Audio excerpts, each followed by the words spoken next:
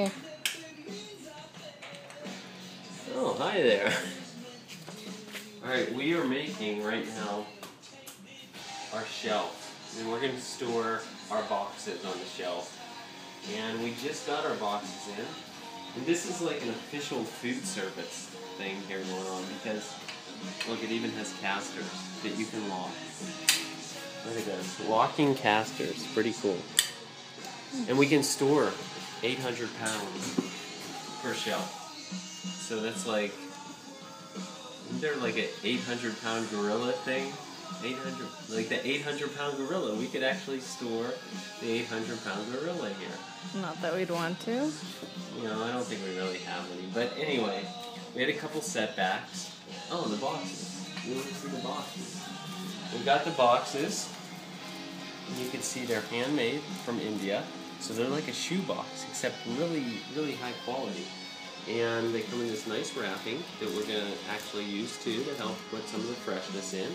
And we're going to brand them with the Give logo and everything, and it will be really nice. It's really nice. It has like a little textured cloth kind of thing on it.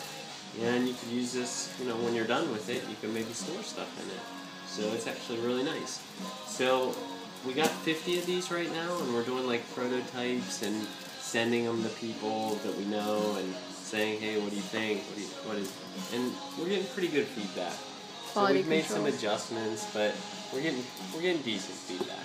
Would you say, Sarah? Mm-hmm. Yeah. All right. So today we went and got this.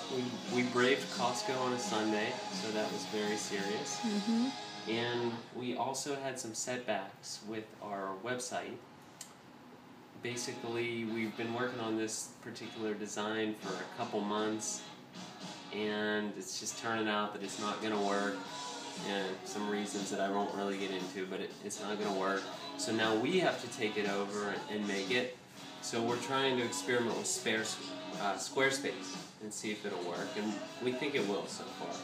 So we're going to try to develop the website ourselves, and like now we're web developers as well. So I guess that's the life of being an entrepreneur, and also having some setbacks, and then trying to rebound from those setbacks the best you can. So that's all we can do.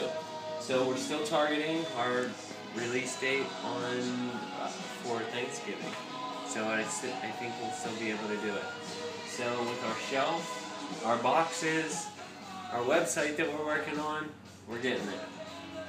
So that's all I got for now. Thanks.